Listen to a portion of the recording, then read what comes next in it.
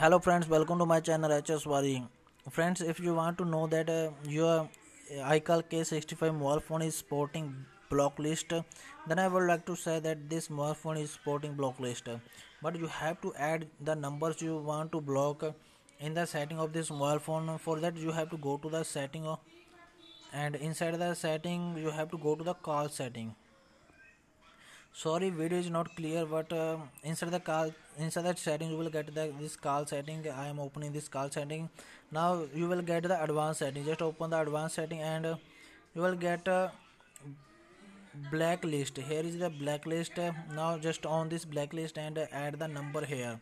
You have to add one by one number here. You can add up to 20 number to block that numbers. So hope friend this video is helpful for you. If this is helpful, don't forget to subscribe my channel. Thanks for watching. Bye bye.